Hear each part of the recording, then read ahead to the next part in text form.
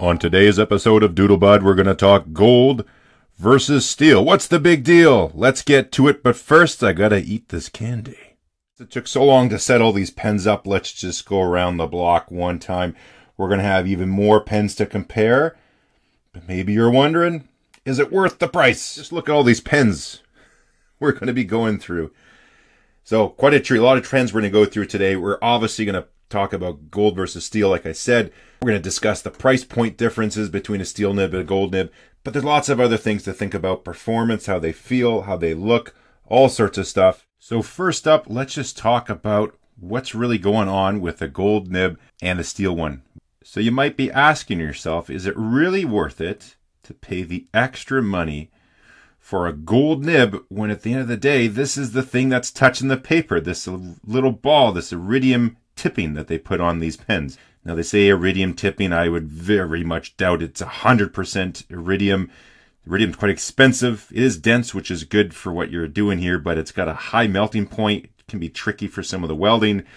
So I imagine it's mostly a stainless steel type alloy, potentially one of those alloys is iridium. We got the same material touching the page, so is it really even worth it to pay the extra price for a gold nib? You may automatically think that just because the nib is gold, that it's going to be more flexy because gold is softer. First, we got to remember these are alloys. These are gold alloys, whether it's 14K or 18K. At 14K, that means it's only like 58% gold. So it's, these are all alloys. So it's not 100% gold. This thing is very firm. So it is an extra fine, but it has no line variation on this pen whatsoever. So it maybe gets it a little bit more wet, but it's a very, very stiff nib. And the reason it's stiff and not flex, even though it's gold, it really has to do with the design of this nib. How it's made, the shape, the shoulders, the material thickness, all sorts of features that go into making a nib flexible. So this is just not designed to be a flexible nib. Here's my Visconti Rembrandt. And this is a fine nib. And this actually has a little bit of bounce to it. So this Visconti nib is a little more flexible than this gold nib here, but that's all has to do with the design of the nib. So even if I look at material thickness, the Visconti is a little bit thinner, the shoulders as well, just how it's shaped and made. This would be more conducive to being a little more flexible than this guy. So the flexibility of a nib really comes from the nib design. Material does play a role once you have nibs that are both designed exactly the same way to have flex.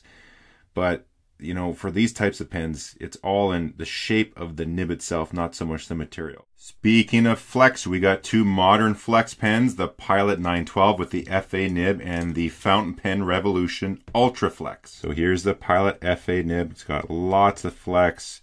Just comes back lovely. Really nicely done. But here's the steel Fountain Pen Revolution. Now, that railroading is more feed issues than anything. But it snaps back pretty easy as well. Very good line variation, especially for the price, because this is way cheaper than this pen here as well. So they're both doing the same job. One's just going to be a lot more expensive than the other. But there is quite a difference in feel. You have to push down with more force on this guy than I have to with this guy.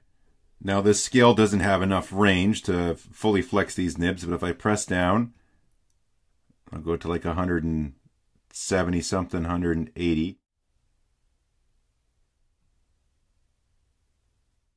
Now again, that's not a true statement for every steel versus gold flex nib, but what I found in general when using steel flex nibs versus gold flex nibs, you don't have to use as much pressure with the gold, and it just does in general feel a little bit better, a little more natural. And the ones that I feel the best in the hand, I did a little video about it as well, are just vintage flex nibs, some vintage gold ones. They feel the best to me. Now one of the biggest differences you notice with your gold nibs right out of the gate is the money. Here we go, we got two Lamy nibs. This is off a Dialogue 3 and this is off my All-Star. Gold, steel, both mediums, different retail prices. So right now, the US dollar, instead of having to convert currencies, for gold is about, what is it here, 57.68 per gram. Some stainless steel sheet metal, again in US dollars. It's about $1 to $2 per kilogram. Convert that to grams. 0.2 of a penny per gram. Now I know this is 14 karat gold, that's pure gold, so if we whittle this down, so we're looking at about 33.73 per gram of 14 karat. So in that nib, there's like 58.3% of this is gold. The cost of the gold, if this weighed a gram, would be $33.73. Versus, if this was a gram, 0.2 of a cent. If we bust out the scale again, the steel nib weighs, what, about 23 grams. The gold nib, I'm guessing it's going to be heavier. Say 0.35. So if we're working out the price for the gold in that nib, we got 0.35 grams times 57.68 per gram. Then we multiply by 14 out of 24. That's the 14 karat gold portion. So the gold alone in that nib, before we do anything else, is $11.78. So the steel nib was only 0.23 grams times $0.002 per gram, brings us in a whopping, eye-popping cost of what are we, 46 10,000ths of a dollar? No, sorry, 46 100,000ths of a dollar. $11.78 for the cost of the gold in the gold nib. Divide that by the cost of the steel. For the steel nib, we need, what, 3 zeros? Man, 4 6. So the cost of the material in the nib, it's 25,000 times higher for the gold than it is for the steel. So a quick check on eBay for the Lamy Dialogue 314K gold nib. We're anywhere from like $52 to $77 US. For the steel nib, we're talking $8 to $10. So even at the worst ratio, $8 versus $80, it's 10 times more, but that's a lot better than 25,000 times more. We're talking $70 versus $10. How much of a difference is there, Doodlebud? Well, I got to tell you, in this example, it's not even close. This is probably the smoothest gold nib I have. I'm not too happy with the nibs, actually, any of the steel nibs I've had on my Safari. I've tried other Lamys and I've been happy with them, but my Safari nibs, I haven't had much luck. Not my favorite, but this thing is absolute butter. So are you willing to pay about $60 more to have a super, super smooth writing, well-flowing gold nib? That's your call. But is gold always smoother than steel? No, not the case at all. So like I mentioned previously, this is the part that's really touching the page, that's giving us that feel. So you could take any nib, gold or steel, and if it's not done right, it's just not going to feel great. Was the nib finish off properly? Are the tines different lengths? There's all sorts of issues you can have with the nib, and that's not only on steel or only on gold, they're on both materials. What does matter though is the nib properly tuned? This little Waterman is probably, I think it pretty much is, the smoothest steel nib I have. It's a medium, so yeah, the thicker the line width, the smoother it's going to be. But this thing is absolutely lovely. It's just perfect wetness. But here's a Ranga nib on this guy here. This is a mega cheap nib, very good value for it.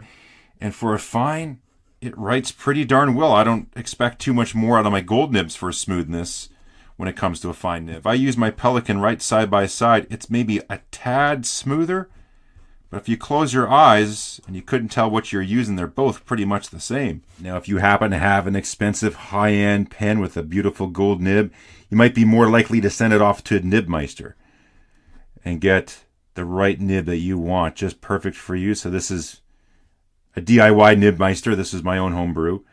But it's a nice little fine cursive italic, and it's just the way I like it, and it's absolutely lovely.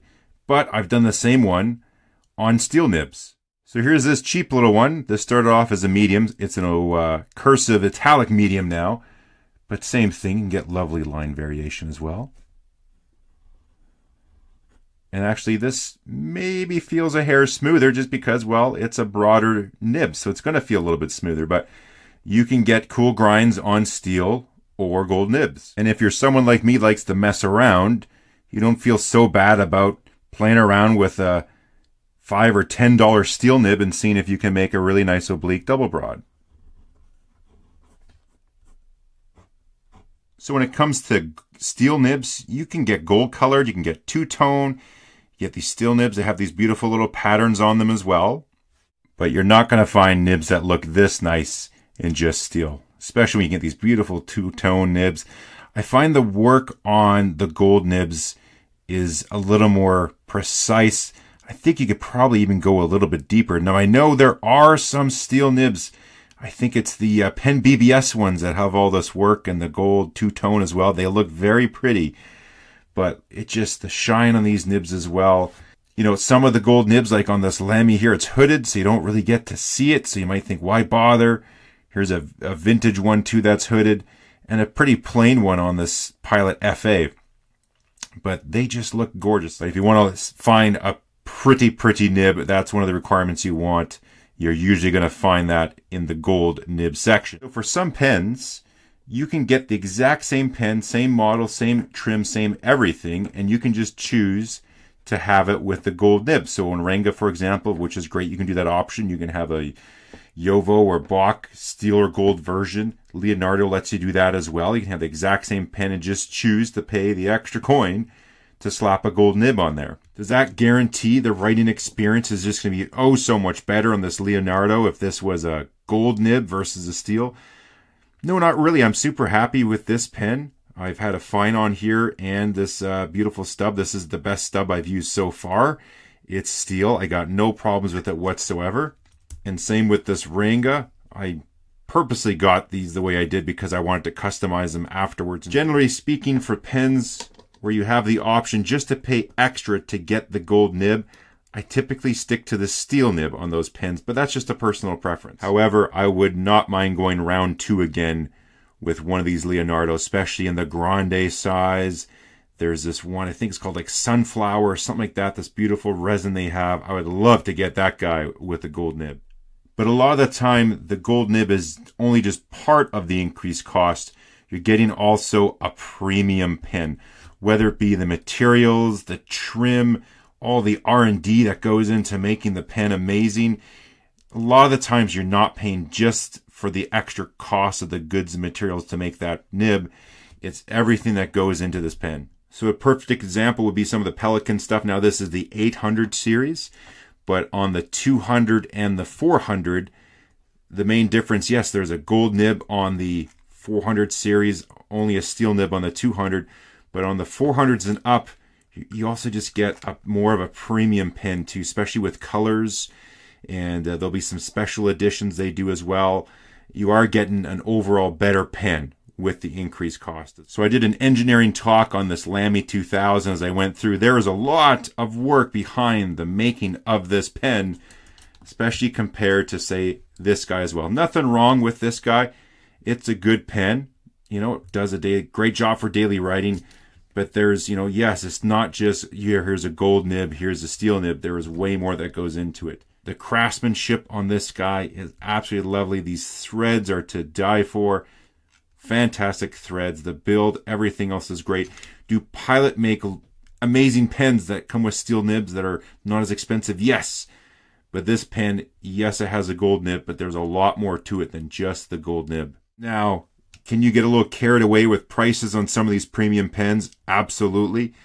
But when you come across ones like this, you know, they're not going to go through all the trouble to make a resin out of lava rock and then just chuck their standard steel nib onto the pen. It's a premium pen, premium materials. I mean, I'm pretty certain this body's injected molded, so learning how to do that, there's so much that's going to have to go into learning how to make this material and what it can do, what you can't do, how to work with it and make your pens. Just not going to get that with a more of a basic model pen. Now, if your only objective is just to write something on some paper And here you have an extra fine nib in a steel and 2 extra fines in gold. They're both going to do the job. Same for these fine steel nibs and these fine gold nibs, or a custom grind and a custom grind.